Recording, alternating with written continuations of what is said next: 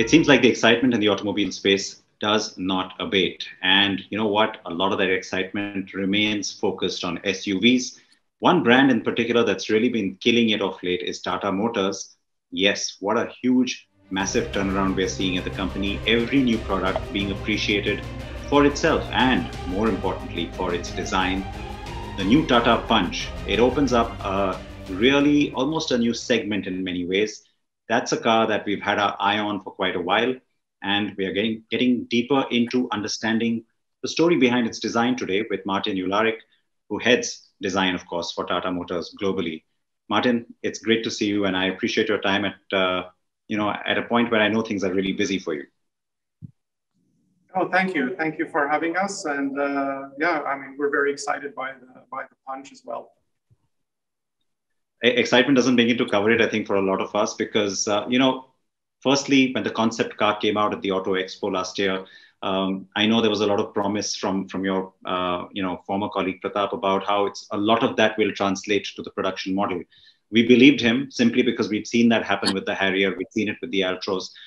Now, actually having it to market, I know is a moment of pride for the company.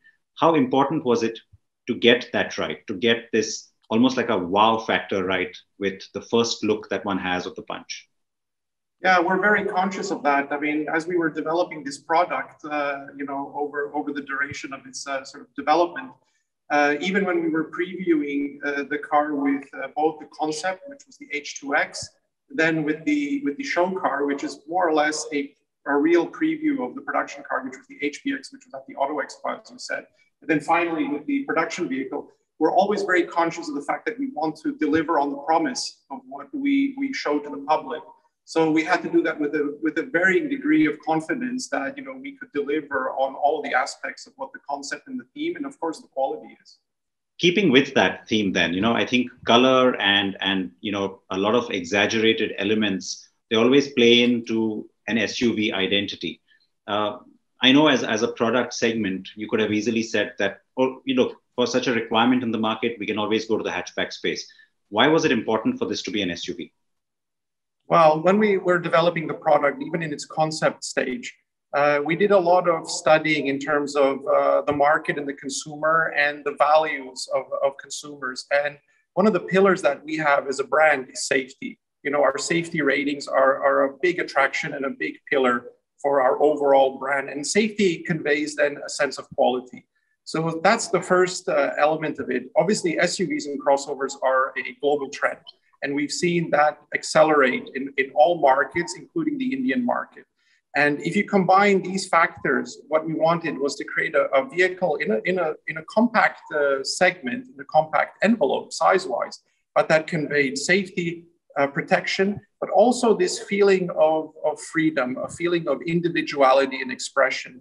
And because we were trying to create a product that is very young at heart, it all came together. It was a very natural sort of, a number of vectors coming together, to create a kind of a vision. So when we looked at it, SUV character is a very strong pillar in our portfolio product range, with the Harrier, the Safari, the Nexon. And this is another product that complements that family. It's a natural sort of addition, a natural sibling to the portfolio. And as I said earlier, the safety factor, the safety aspect, that feeling of freedom and that feeling of protection, all added up to create the sum of, what is the recipe that makes the Punch, I think, a success. I had to catch my breath the first time I saw the HBX. And I have to tell you that looking at the car behind you there, it has the same emotion and the same feeling. It is bloody good looking. So congratulations. Now comes the part about showing us on the car itself why this is an SUV and, why we shouldn't call this a crosshatch or anything else. Yes. So when we were designing it, starting at the front, the first thing is, conveying a sense of SUV-ness. So the first obvious thing is the protection of the cladding, creating a volume that is really protected. Then you have the headlamp cluster, and it's obviously a split headlamp, but the main headlamp cluster is inset in the bumper. So you can see there's a number of chamfers around it, and it really looks like it's protected. So this technology, this very high-tech element of the vehicle, conveys, again, the quality, but at the same time, looks like it won't be damaged if in the instance of an accident. And then at the upper part of the grille, we have the DRLs, and they are complemented by the Humanity line, which is the sort of jewelry of the vehicle. So this is a very sort of, premium area. But what it does is, because it's very slim, it again makes a car look much wider. If you sort of zoom out of the vehicle in a sort of direct front view, most of the lines are running horizontally left to right. And what it does is, optically proportion-wise, it makes a very narrow vehicle in terms of just dimensions look much larger than it actually is. And going around the product, this is a sort of, first rule of car design is stance. Stance and proportion are key to a successful exterior design. So when we were designing it, we really did a lot of work with the platform development in terms of positioning the wheels in the four corners of the vehicle and conveying a sort of short overhang. So it has a compact sort of dynamic to it. Of course, those wheels, the position and all that is complemented by the wheel arches. So again, nowadays, it's very difficult to create a offset, especially on a small vehicle with this track. But I think the designers did a very good job in the sense that you do get that sort of, strength in the wheels. And that conveys that, again, that power and security and protection that really is what an SUV is all about. Tell me this, Martin, you spoke about how this fits into a family of vehicles. It has to be the sort of baby in that, Nexon, Harrier, That's right. Safari lineup. And that's very obvious to see. I mean, when you look at it, you straight away know it belongs there. What part of this becomes individually just for the Punch, do you think? Yeah, I mean, we always think about it, as you said, a family. And if this is the sort of younger sibling, if you're in a sort of family unit, maybe the younger member of the family is a little bit more dynamic, being younger, a bit more lively, a bit more extravagant. So when we were designing the Punch, brat, right? Is that what you're saying? In some ways, sorry? Is that what you're saying? That it's the brat of the family, a little bit more, outspoken and naughty? Yes, I think it should be. I mean, everything is a little bit exaggerated. Everything is a little bit more of a caricature. And also it can be bolder. It can be a little bit more extrovert. So obviously, the fact that, we're presenting the vehicle with a two-tone paint color, but also the paint palette in terms of the colors that we're offering, are much more sort of, lively, dynamic, colorful, extrovert and so forth. And I think all of those elements added with the sort of, the quality level and the sophistication that you bring with an SUV brings actually a very compelling package. All of this was, during the development, and obviously, the design department, tries ideas and, experiments. And, as we were developing it, we thought about, should we raise the level of the character? What should we emphasize? What should we decrease and so forth? And as we were playing with those tolerances, we found that sweet spot that everybody agreed was just right for this car. Tell me this, that, the proportions, you mentioned the color palette, it obviously talks to a very young or young at heart audience. It's also very urban. Now, from that perspective, and yet balancing out the requirements of, being an SUV, what parts became important, like wheel travel or ground clearance or, maybe even a, dare I say, approach or departure angle? Oh, no, all of those things were must-haves.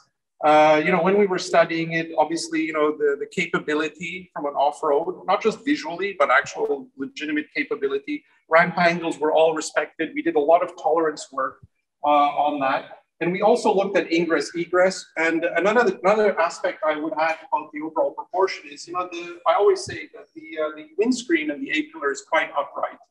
So when you look at the vehicle, it has actually a sort of command driving position. This was actually driven by the interior proportions. So when we were sitting in the vehicle, we really wanted to convey a lot of visibility, a lot of safety, a sort of command driving position where you sit relative to the instrument panel and the doors.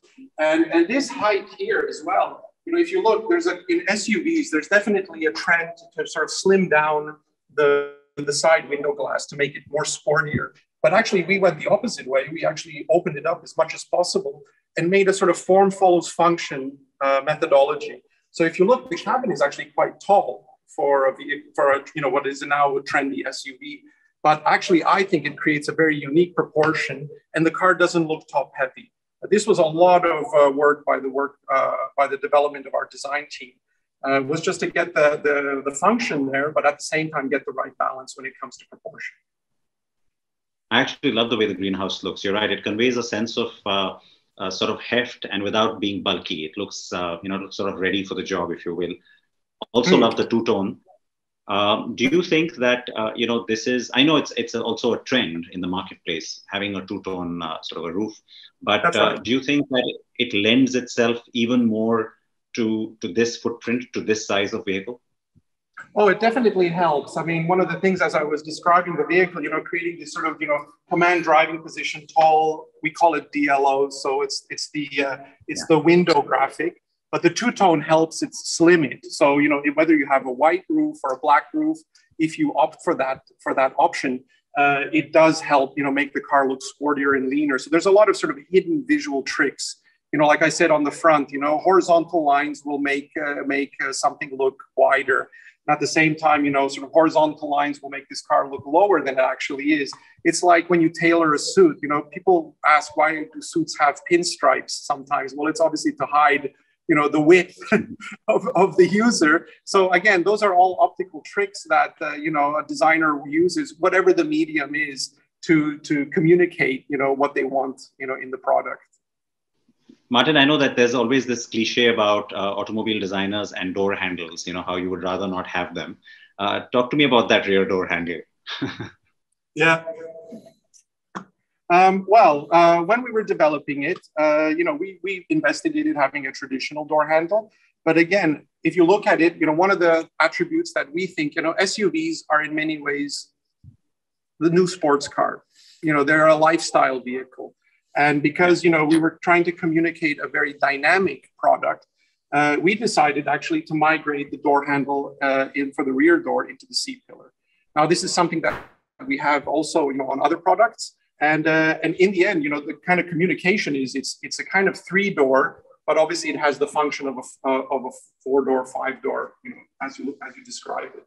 So I think it helps overall, when you have, this roof line kicking down, and then you have the shoulder line kicking up, and it makes it a sort of natural position to package the door handle. Now, this was also, one of the aspects that we had to really develop with both engineering and the design team over the product development was, housing that mechanism in the C pillar, but at the same time making sure that the person in the rear isn't claustrophobic. That where their head is, where their sight lines are, makes the most sort of visibility in terms of enjoying the visit. It shouldn't be a car that's designed, exterior in. It's actually the other way around. The interior is where the user is, and the interior, the person has to actually have the right experience. So that was very influential, and it was a sort of inside out, outside in, sort of constant push and pull to get the right balance and get the right sort of, look. Right. So as I said that, you've had experience with, a different model with the same kind of door handle. So I know those learnings would have gone into it. We'll talk more about the interior because you mentioned the cabin, but advantage of being in your studio, I think let's show off the turntable and look at the rear of the car as well, because, you were talking earlier about how it's so important to get it right. For some part of the cars to be sort of, a little bejeweled, a little bit, ornamental, without being that in an extra flashy sort of a way. So I see that, there's understated use of shiny metal elements, but those tail lights and the way that the bumper has been designed, to me, again, it conveys a lot of muscle, a lot of strength, and yet it's very modern. Your take on that? Yeah, as we were kind of walking around the vehicle, what were the things we wanted to communicate? So first and foremost was proportion and stance. So when this proposal was put forward, because we had actually all three design studios making proposals, and in the end we have what was called the Go with Three. So we had three separate design proposals, and this was obviously the one that we all agreed as soon as we saw it was this is the right one. So I think the main thing is that the rear looks protected. It has to have a sense of strength. So again, the cladding, the SUV nature and so forth. Then obviously the horizontal lines to emphasize the width, to convey a much larger product than it actually is. And then with the taillights, we actually really position the taillights as far out as possible. And the exercise there is, again, to communicate a real width optically. The other thing is the taillights are actually housed in the body side, not inside the tailgate. And then we created a sort of, very compact tail light. But another interesting aspect is this line that wraps around it actually goes outward and then kind of wraps itself into the rear wheel arch. So again, this actually pushes the lights out in the corner of the vehicle out into the corner. And again, is sitting on top of this volume, which is the sort of stance where the wheels are. And then in terms of the taillight design, that's now an area where you can really communicate PQ, which is perceived quality, and identity. So, the tri-arrow pattern, which is, kind of a little subtle design signature that we have in all of our products, and something that we really want to, accentuate with impact design is inspired by a jolly pattern. And at the same time, it's a very identifiable graphic. So when people see this vehicle on a down the road aspect, with the lights on, they will immediately identify that as a Tata product. So it becomes not only a design feature, which communicates that sort of high fidelity of design, but becomes a sort of brand communicator of what vehicle this is, even if they see it, at a distance, whatever the distance is.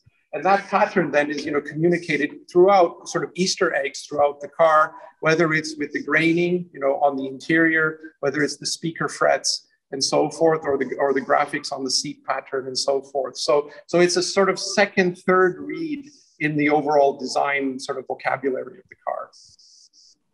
Do we also have other Easter eggs in it, like the Nexon had? Well, they wouldn't be Easter eggs if people have to, the consumer and the customer has to find them. So there are a couple of sort of hidden treasures in the car, but again, it's the sort of, surprise and delight aspect of design where, it's not just, the first read of the vehicle, but it's actually as you're living with the vehicle, you find that there's other aspects that you can appreciate. And then in hindsight, you see them and you go, oh, okay, that's another layer that makes the experience of ownership, joyful. Well, I'm getting my hands on the car tomorrow, so I can't wait to discover that for myself. I have to tell you, though, that tail light, the metal work around it is almost like a housing, but without being a housing. So I really love it. It adds a lot to the car's again, this area, like, we talked about the front, the tail lamps communicate, a sort of quality and PQ-ness. But the main thing is that because it's an SUV, you want it to look like it's protected. So the sheet metal has to look like it's actually protecting, this element. So it has to be sort of inset, at least, communicate that inset feel. And again, that protection and SUV thing. So it's just like the user or the consumer in the vehicle has to feel protected. All of these sort of high fidelity areas have to feel protected, just like the customer. I know with the Nexon, you'd already sort of crossed that challenge of, bringing all of these SUV elements and yet staying in that sub 4 meter sort of footprint. This car is even more compact. So I know that, the challenge would have still been there. But to pull off that correct proportion and stance, I know while it's not easy, what besides the sort of sub 4 meter-ness of it was a constraint?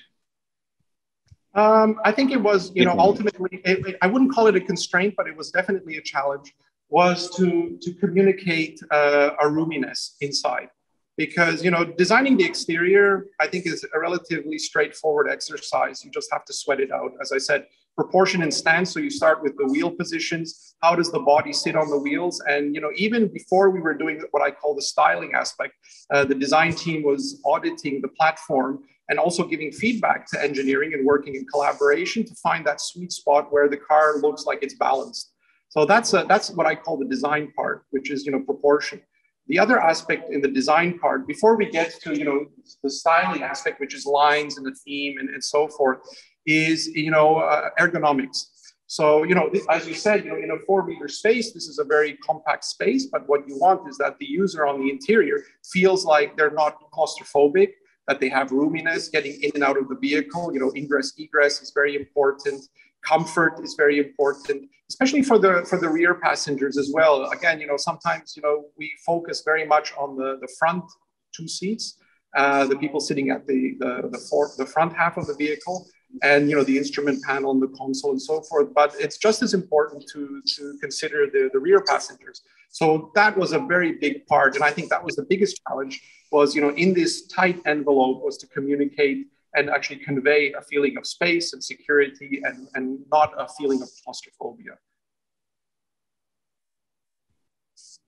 And then, comes down to actual space too, right? Because inside the cabin, you mentioned that you got to try and maximize the kind of space that you're getting. So the balance between the space for passengers and the space for luggage or cargo, that's right. How did you achieve that?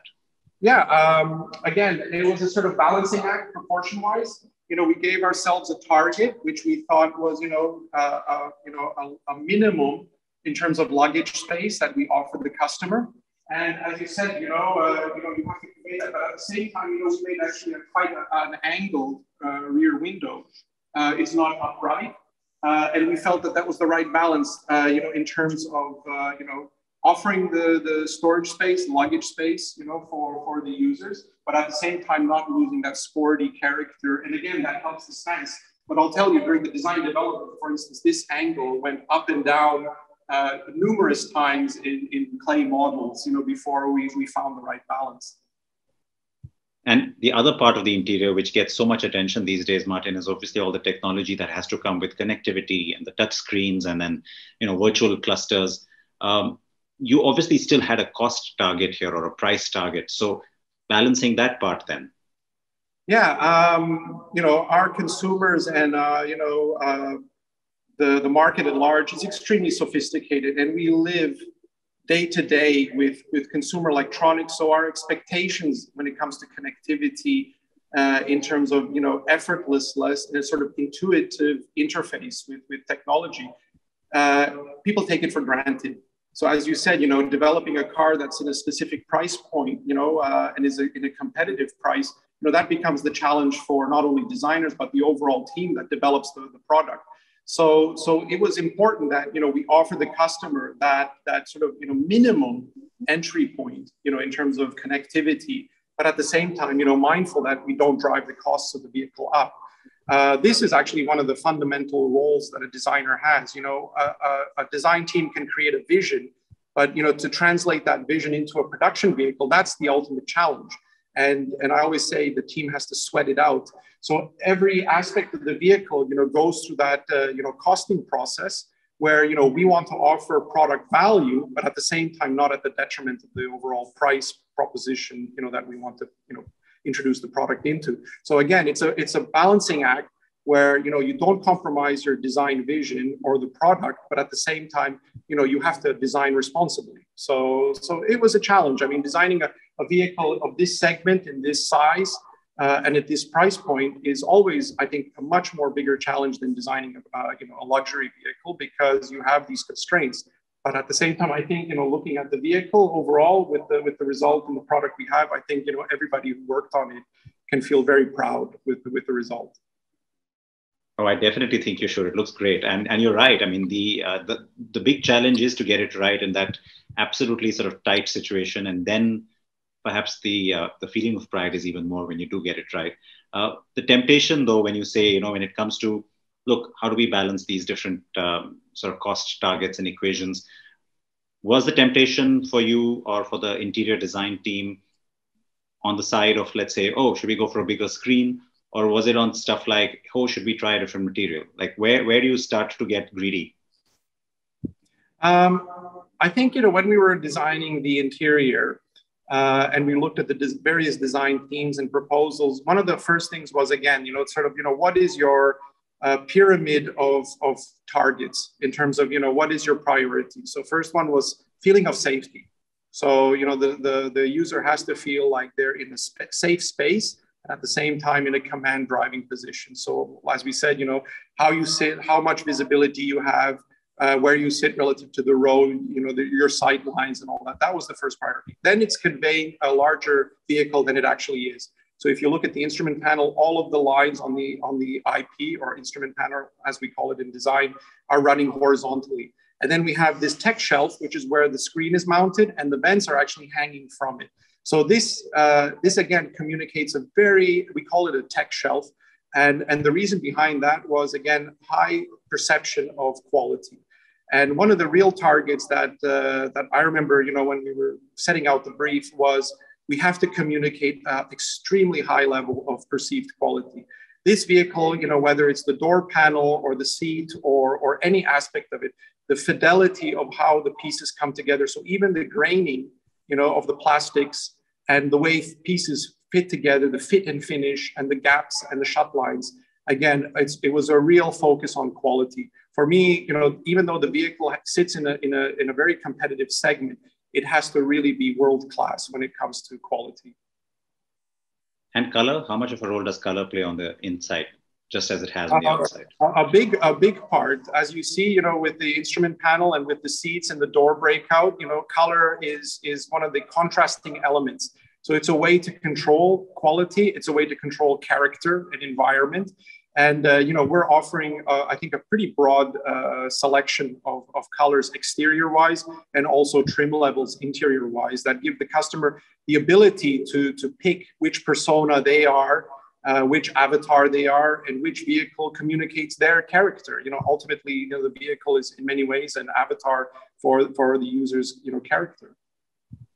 I like that. The color of the back is also kind of going in that word right now. And I love it. By the way, I love that color. I could go on talking to you about this. I think you probably know this about me already, Martin, but I know I should try and sort of, let you get back to your work day. Last thing then, which I always ask, which is your favorite design element, inside or out, or both? Looking at the car, I mean, I've been looking at the car for a while now. During the design development. And as you can imagine, you sort of, the impact fades. But now I'm very excited to see it on the road. And one of the images that, what I'm seeing now, in its environment, out in the wild, as you would call it, is how the car sits and how it's a complete package. It has a strong stance, it has a strong character, but at the same time, it's really communicating a sort of fresh air, liveliness, character aspect to it through the colors. And at the same time, it's communicating a real feeling of quality. So I think it's all of those elements coming together. And again, the aspect that I really like about it now is just seeing it on the road and the way it stands out, in its environment. That's the most exciting part for me right now. Can't wait to share notes with you on that once that does happen and you see a lot of them on the road. I'm sure that there is going to be a mad rush for this car because of everything that we're already hearing in the buzz that we're picking up leading up to the launch. But many congrats to you and the team, and also thank you for letting us in. Thank you for having the very nice conversation, and I'm looking forward to experiencing the car with you. I can't wait to drive it. I also hope that things change quickly and we can travel and sort of spend time with you in person as well. But again, thank you so much and all the very best with the Punch and its rollout. Thank you. Thank you.